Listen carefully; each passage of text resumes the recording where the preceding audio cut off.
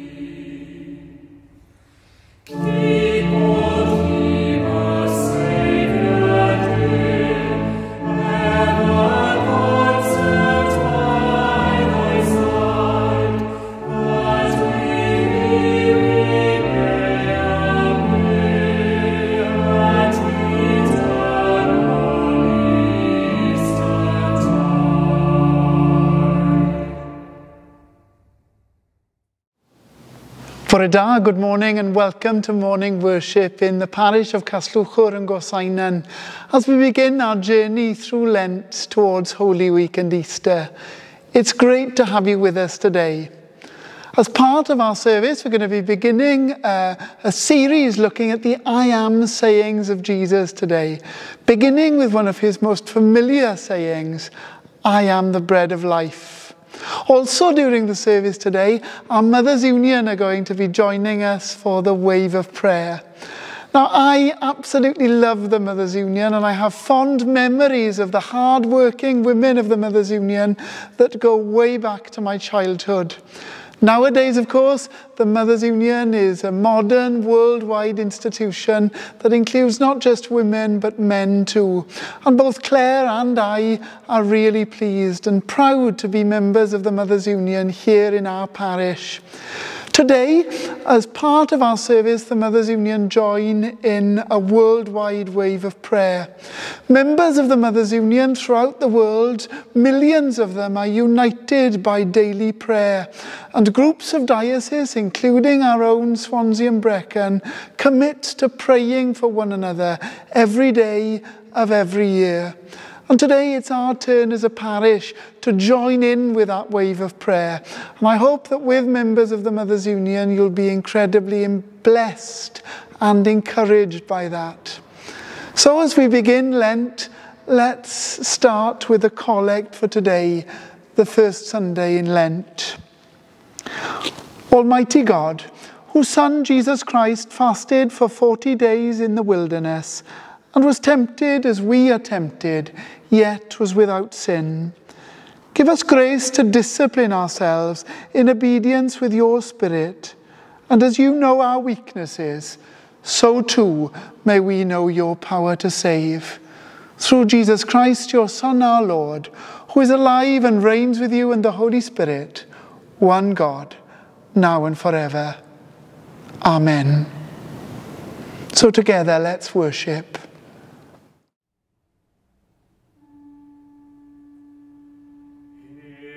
Thy throne, O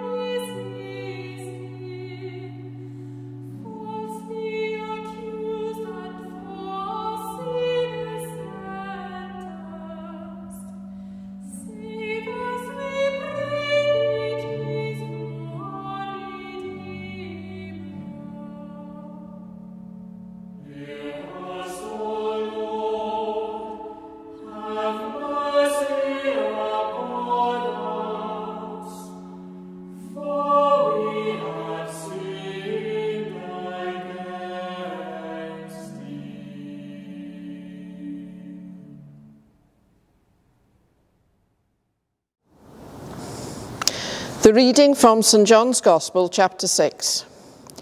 Jesus said to them, "I am the bread of life. Whoever comes to me will never be hungry, and whoever believes in me will never be thirsty. But I said to you that you have seen me, and yet do not believe. Everything that the Father gives me will come to me, and anyone who comes to me I will never drive away. For I have come down from heaven, not to do my own will, but the will of him who sent me. And this is the will of him who sent me, that I should lose nothing of all that he has given me, but raise it up on the last day. This is indeed the will of my Father, that all who see the Son and believe in him may have eternal life, and I will raise them up on the last day." Then the Jews began to complain about him, because he said, "I am the bread that came down from heaven." They were saying, "Is not this Jesus, the son of Joseph, whose father and mother we know? How can he now say, 'I have come down from heaven'?" Jesus answered them, "Do not complain among yourselves. No one can come to me unless drawn by the Father who sent me, and I will raise that person up on the last day. It is written in the prophets, and they shall all be taught by God. Everyone who has heard and learned from the Father comes to me. Not that anyone has seen the Father, except the one who is from God. He has seen the Father. Very truly I tell you, whoever believes has eternal life. I am the bread of life. Your ancestors ate the manna in the wilderness, and they died. This is the bread that comes down from heaven, so that one may eat of it and not die. I am the living bread that came down from heaven. Whoever eats of this bread will live forever, and the bread that I will give for the life of the world is my flesh." This is the word of the Lord. Thanks be to God.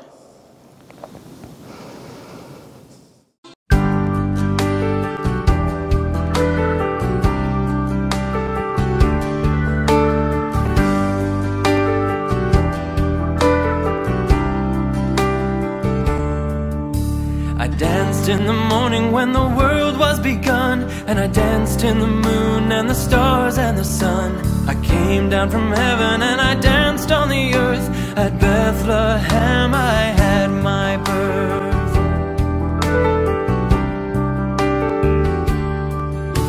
I danced for the scribe and the Pharisee, but they would not dance and they wouldn't follow me. I danced for the fishermen, for James and for John. They came with me and the dance went on. Dancing wherever you may be, I am the Lord of the dance, said he, and I'll lead you all wherever you may be, and I'll lead you all in the dance, said he.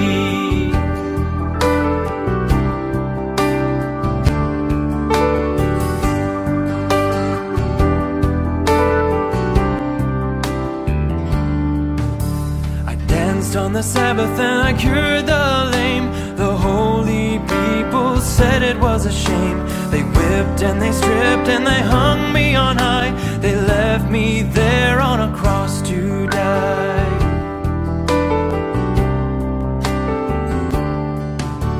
I danced on a Friday when the sky turned black. It's hard to dance with the devil on your back. They buried my body and they thought I'd gone, but I am the dance and I still go on.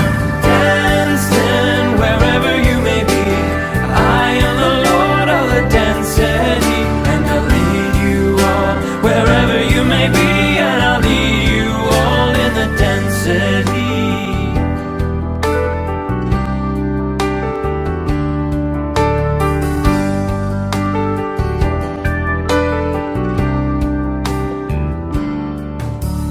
Cut me down and I leapt up high. I am the life that'll never, never die. I'll live in you if you live in me. I am the Lord of the dance, said he. Dancing wherever you may be, I am the Lord of the dance, said he, and I'll lead you all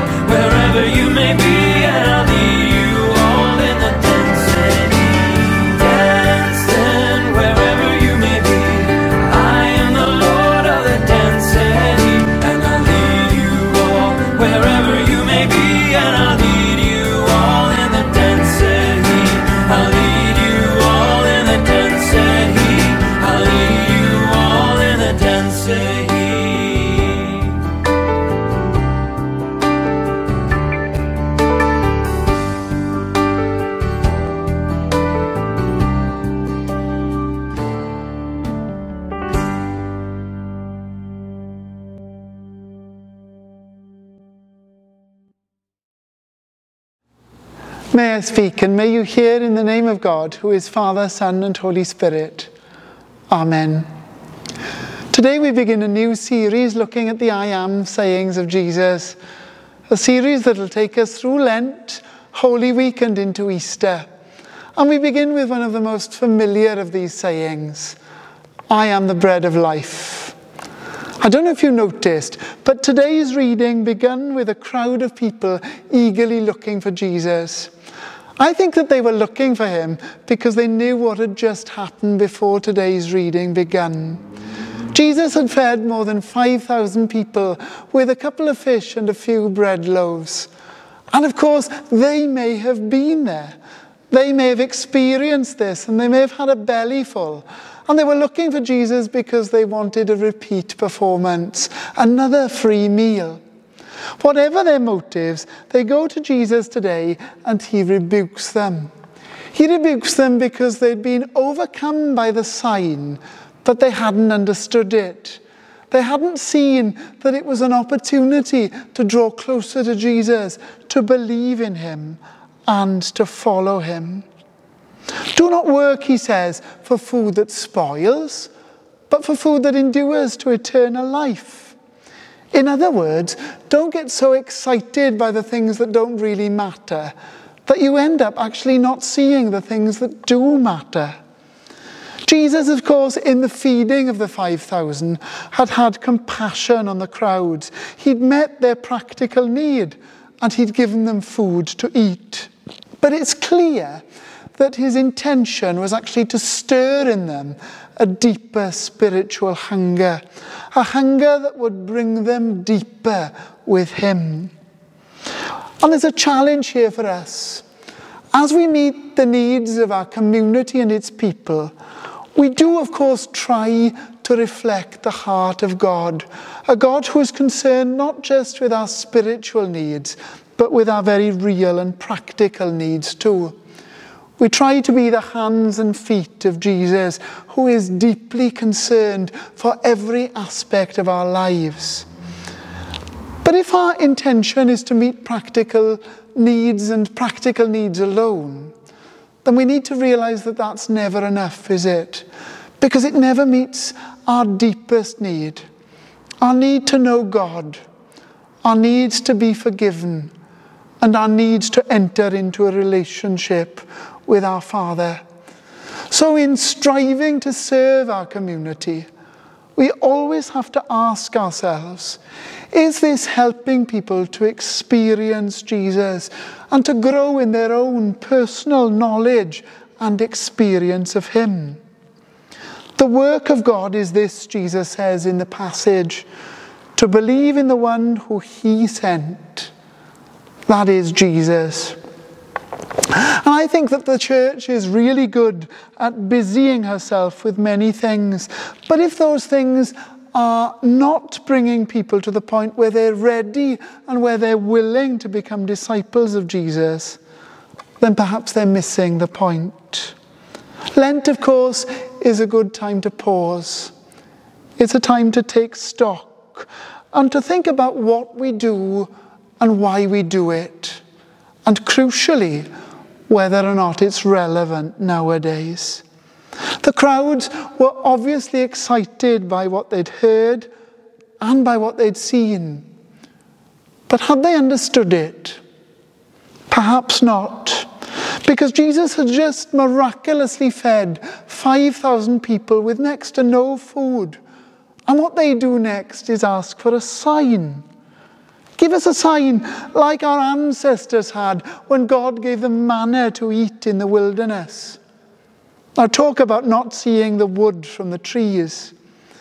Those events, of course, would have been right at the forefront of their minds because John has already told us that all of these things take place during the Passover, a time when God's people had gathered together to remember that God had rescued their ancestors from slavery to the Egyptians, and led them out of Egypt into a new and promised land. The rescue was accompanied by lots of signs and wonders, The most crucial of these, of course, was the Passover itself, when God passed through Egypt in judgment of a harsh and cruel Pharaoh who'd mistreated the Israelites, God's people. And after 11 increasingly strong warnings to repent, God eventually sends an angel to strike down all the firstborn of the Egyptians, whilst all of God's own people, who'd been obedient to God and followed his command, painting the doorposts of their homes with the blood of the sacrificial lamb, were passed over and left unharmed. Finally, of course, this encourages Pharaoh to do what Moses had initially asked, to let the Israelites go free and to worship God in the desert. What followed was a period of testing and a period of trial, as freedom from slavery and life in the wilderness was not exactly as they'd imagined it to be. There were lots of miracles along the way. God provided food for them to eat and water for them to drink. But there was a tendency, of course, for them to stop and to look back to what was, to grumble as they began to look back to their time in captivity, where life was hard, yes, but at least in captivity they had food to eat and water to drink, and at least it was safe and familiar. Now, moving forward is never easy, and there's always a temptation, of course, to look back to what was, even when what was perhaps not really very good, certainly far from perfect. But we can still be tempted to retreat, to go back to our own personal captivities because of the fact that we're afraid to venture into the unknown, because we look back to what was safe and familiar, or because we're simply too tired to move forward to something new. Yet, this story reminds us that there was a promised land ahead. God had many blessings in store for his people, blessings that they would have otherwise missed if they'd not journeyed on. In some places, it feels as if the church today has, in many ways, lost the plot, that it's looking back, enslaved by tradition, and it's afraid to move forward into new seasons of blessings. Let me be clear. God wants to pour out his blessings on us. He wants each and every one of us to experience and to know a new time of blessing and growth. He wants to lead us into that new time of blessing and growth. But we have to have the courage to venture into the unknown and to move forward with him. And if we refuse, then God will simply find others to be a channel for those blessings. For many, this lockdown has been something of a wilderness experience. And it can be tempting to look back and to hanker for the time when things were as they were before. But the world will have changed when we get out of this. And so must the church too. This wilderness experience has provided a decisive break with our time in Egypt, with the old and familiar that for a long time has failed to produce fruit for the kingdom. And it gives us a chance to venture into a new and promised land, into a new season of blessing. But we need to be up for it. We need to go for it. Are we ready? Ready to embrace it? Or are we simply going to be sitting around grumbling, hankering for what was and looking back? To stand still is to move backwards as the church appears to become increasingly irrelevant to those that it seeks to serve. And of course, as those who are nourished by what we've always done become fewer and fewer, until in the end there's no one left. Change is costly, yes, but resisting change is far, far more costly.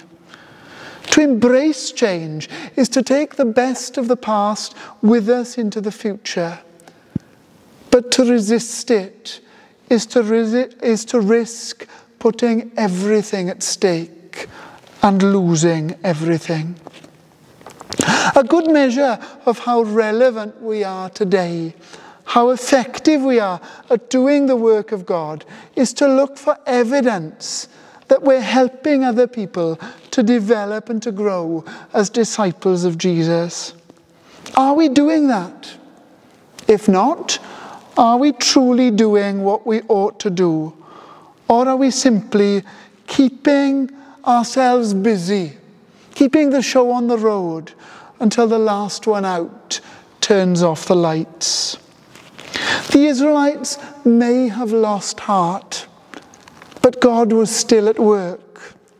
He heard their grumblings.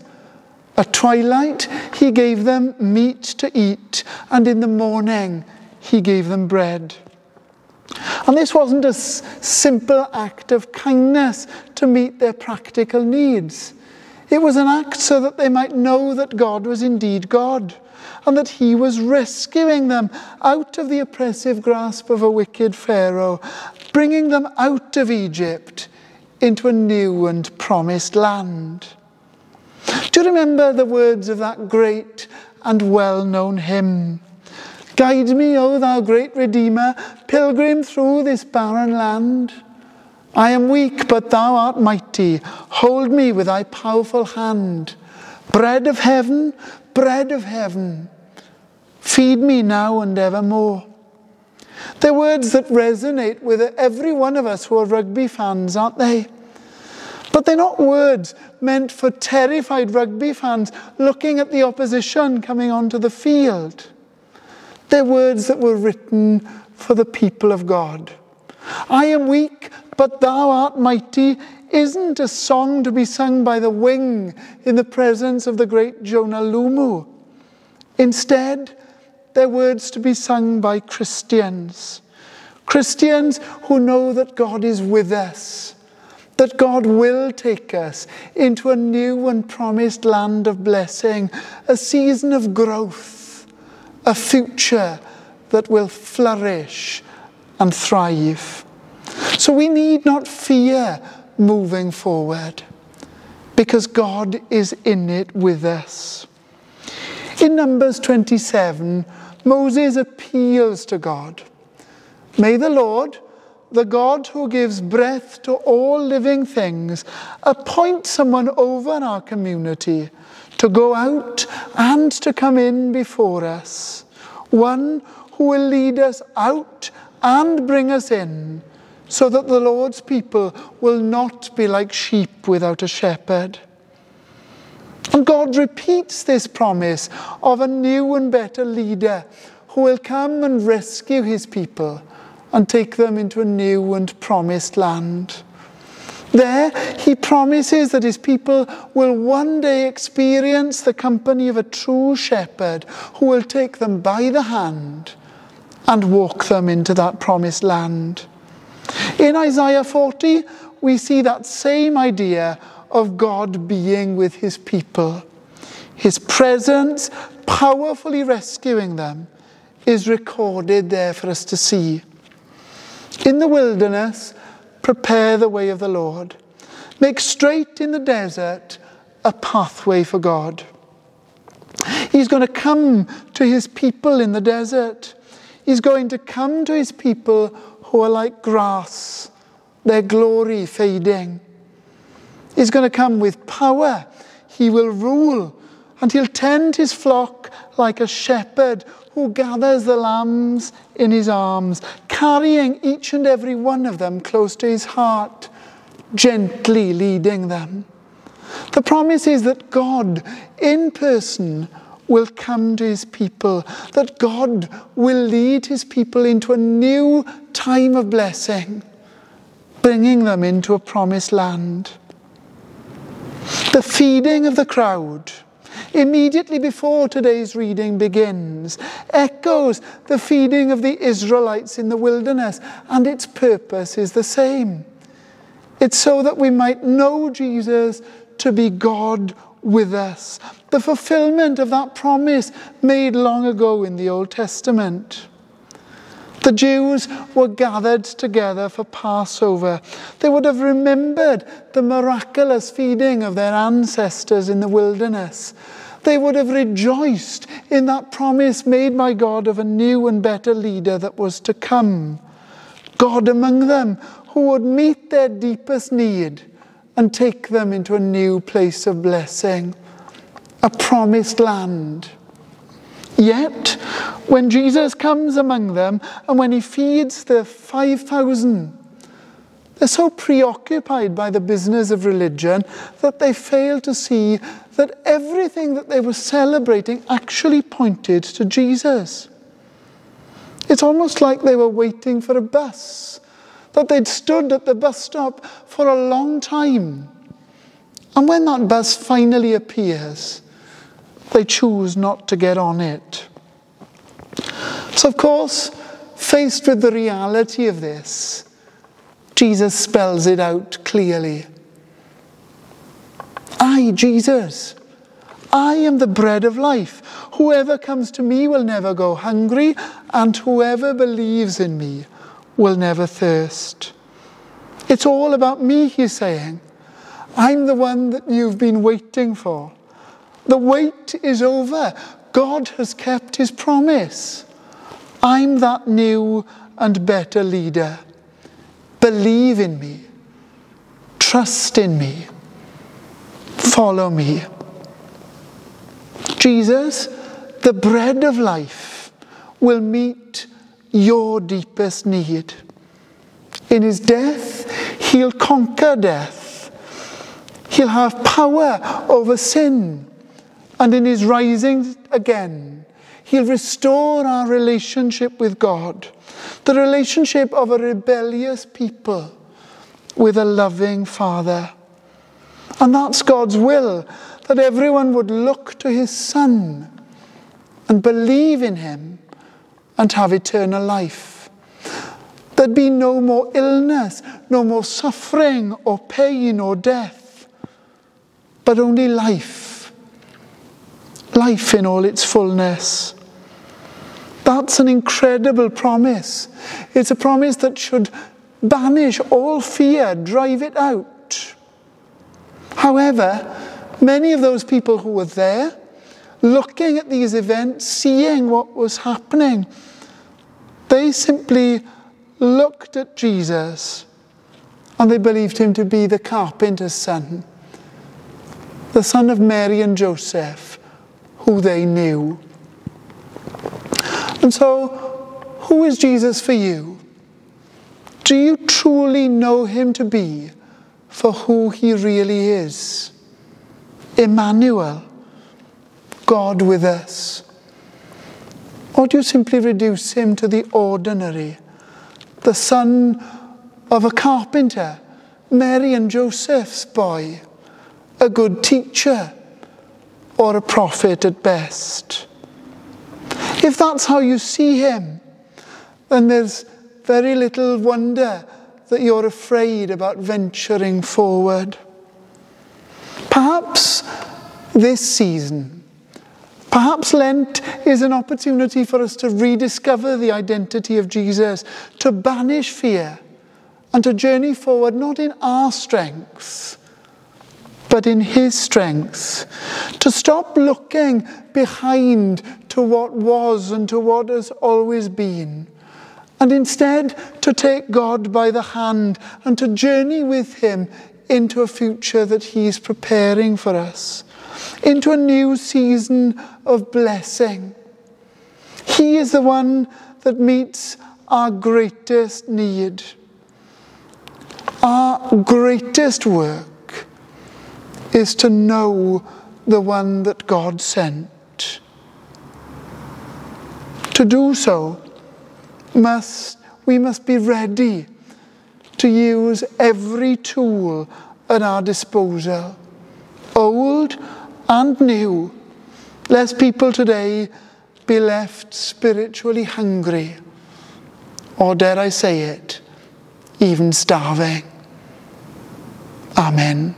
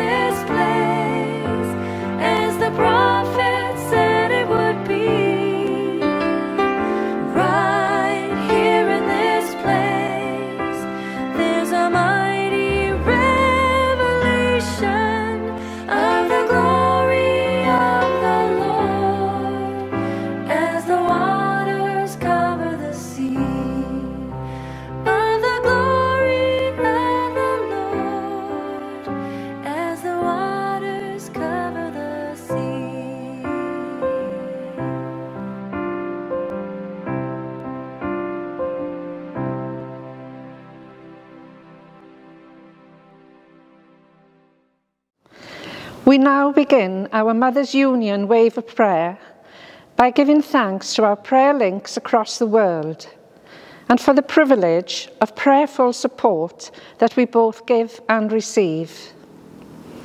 We gather to commit ourselves afresh to upholding our unity in prayer in the year ahead.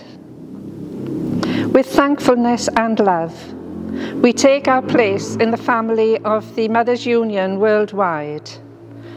Open our eyes to the significance of relationship with members worldwide, with those we know and those we don't know. With support and love, we reach out to our sisters and brothers across the world. Strengthen our commitment to those with whom we share our visions and values, wherever we may live. In unity and love, we link hands with our worldwide family of God.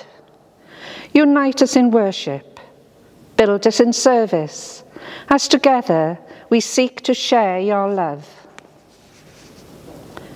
God our Father, as we prepare to observe the season of Lent, help us to make sensible decisions about how we are to do this. May our aims be worthwhile for our spiritual development, but achievable so that we will not feel that we have failed. We look forward with anticipation to Lent and the opportunities for deeper prayer and study. May we take these opportunities to learn, to grow, and to develop our faith and commitment. Loving Lord, you have called us from many nations and people. We ask you to bless the work of Mothers' Union and prosper its presence throughout the world. Give vision and wisdom to those who hold office and serve on its councils. Unite its members in faith and love, and grant us your peace in our hearts and homes. Through Jesus Christ our Lord. Amen. Loving Lord, as we bring to you our prayers for Mothers Union worldwide, the candles on our prayer table have been lit to represent each of our linked dioceses as a symbol of our prayers on their behalf and the light of Christ which shines across our world. We pray for our worldwide President, Mrs. Sharon Harper, those involved in her leadership, and all who work in Mary Sumner House. We give thanks for the blessing of being united in worship with our prayer partners across the world, and for the opportunities we have had to build relationships through visits and social media. We thank you for the times when lack of news has driven us to pray and intercede, and we pledge to continue to remember all our sisters and brothers in prayer. And so, we pray for the Diocese of Free State in Southern Africa and their President, Mrs. Elsie Chakaleni, the Diocese of Bondo in Kenya and their President, Mrs. Jennifer Kodia, the Diocese of Offa in Nigeria and their President, Mrs. Felicia Sekoni, the Diocese of Ogbia, also in Nigeria, and their President, Mrs. Felicia Orobori, the Diocese of Argentina and the Amare Coordinator, Mrs. Mariana Lang, the Diocese of Uruguay and the Amare leader, Mrs. Mercedes Tarragona. And finally, we pray for our own Diocese of Swansea and Brecon, our President, Mrs. Sally Friedman, and all members throughout the world. May God be with them in every part of their lives, encouraging them and leading them, sheltering and strengthening them, so that they may work to your praise and glory. Lord, in your mercy, hear our prayer. And now we turn to the familiar words of the Mothers Union prayer. Loving Lord, we thank you for your love so freely given to us all. We pray for families around the world. Bless the work of the Mothers Union as we seek to share your love through the encouragement, strengthening and support of marriage and family life. Empowered by your Spirit, may we be united in prayer and worship, and in love and service reach out as your hands across the world. In Jesus' name, Amen. The personal prayer of our founder, Mary Sumner, speaks to us of her commitment to sharing her deep faith through all that she did in her daily life. All this day, O Lord, let me touch as many lives as possible for thee, and every life I touch, do thou by thy Spirit quicken, whether through the word I speak, the prayer I breathe, or the life I live. Amen. Let us turn to our Lord in prayer. Heavenly Father, we ask you to listen to our prayers and help us to trust in you, believing that no prayer goes unheeded, no word to you is ever uttered in vain, and no cry for help is ever ignored. Loving Lord, you are our provider, our deliverer, our sustainer, hope and strength. Thank you for holding us safely in the palm of your hand, and thank you for sending your precious Son, Jesus Christ, as the bread of life to nourish us day by day, knowing that we will never hunger or thirst if we just believe. Feed us with that spiritual food which promotes love and our faith in you. Strengthen us for serving others so that they too may know your love. In this period of Lent, we come to you aware of our unreadiness for the enormity of the Easter message, that Christ suffered and died for us, and yet was raised in glorious victory. Grant us healing in our souls and in the souls of all who search for meaning in their lives. Bring us back to that place where our journey began, when we said that we would follow the way that you first trod. Lead us to the cross and meet us there. Lord, in your mercy, hear our prayer. Gracious God, we bring before you our prayers for the Church and praise you that in your love for men and women throughout the world, you have formed a community of believers in every tribe and language. We remember churches struggling for survival. We pray for Christians drained of energy and resources, and those who thirst for your presence and saving power. Bless and protect the leaders that you are raising up, that they may serve you in joyful obedience to your word. Guide the decisions and actions of both the powerless and powerful, and may those placed in authority exercise careful stewardship of the world's resources and bring help to the world's most vulnerable. May the power of love overcome the love of power, to the glory of your name. In our own land, we pray for Archbishop John and all clergy for their ministry during these difficult times. In our parish of Caslwchwr and Gorsainon, we pray for our ministry team, for Adrian, Andrew, Glyn and Elizabeth, and we pray for all our active lay ministers. Lord, in your mercy, hear our prayer. Loving God, creator and sustainer of all that is, we pray for your world and all its people. You are the one to whom we can turn at times of crisis.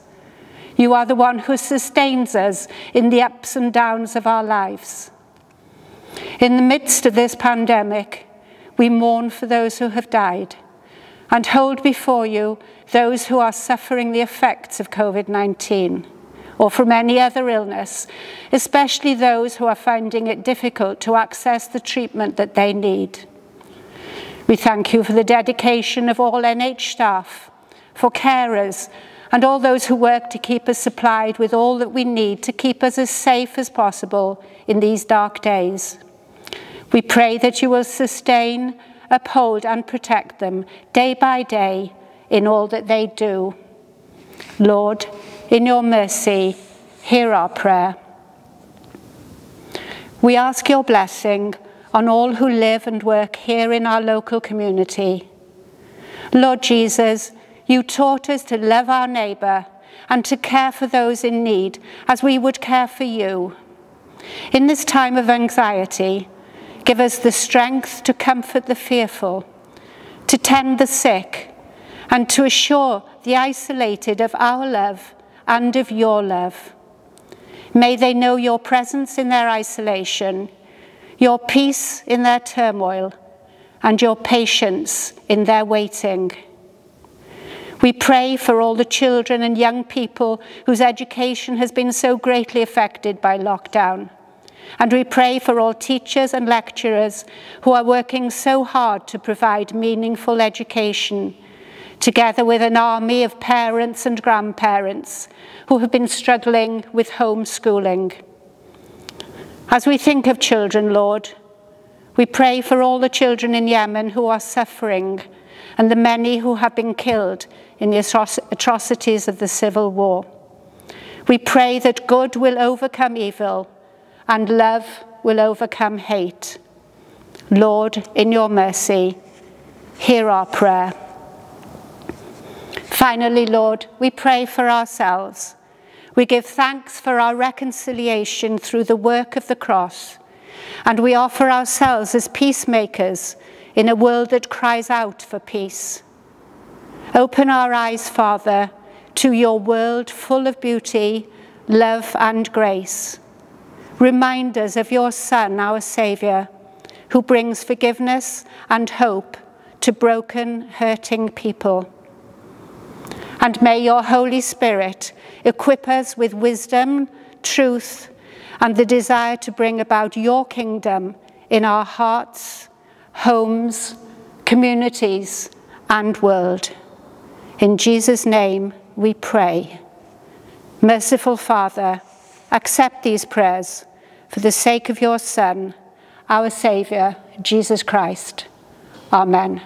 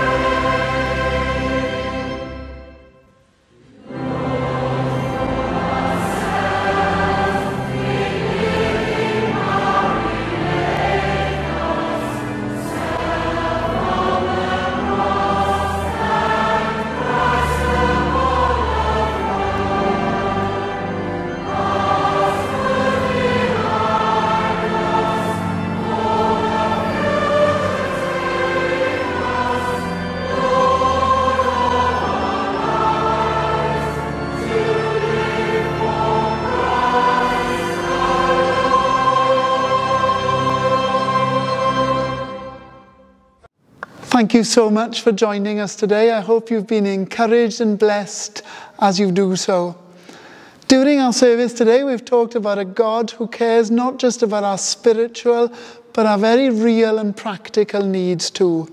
And do remember that as lockdown continues, we are still here for you. If there's anything we can do, whether that be picking up a prescription, helping with shopping, or helping to turn isolation into connection by connecting you with somebody who might chat with you on the telephone, then do get in touch with us and do let us know.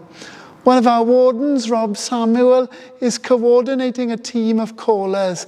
And if you're not already getting a call but you'd like one, please be in touch so that we can arrange it. Also during the week, we continue with our virtual Lent course on Zoom. And if that's something that you'd like to join in with, then do get in touch. We'd love you to journey with us towards Holy Week and Easter.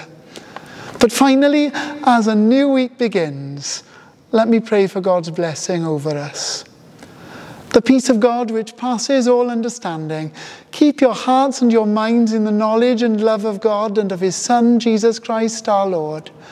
And the blessing of God Almighty, the Father, the Son, and the Holy Spirit, be upon you and remain with you always. Amen.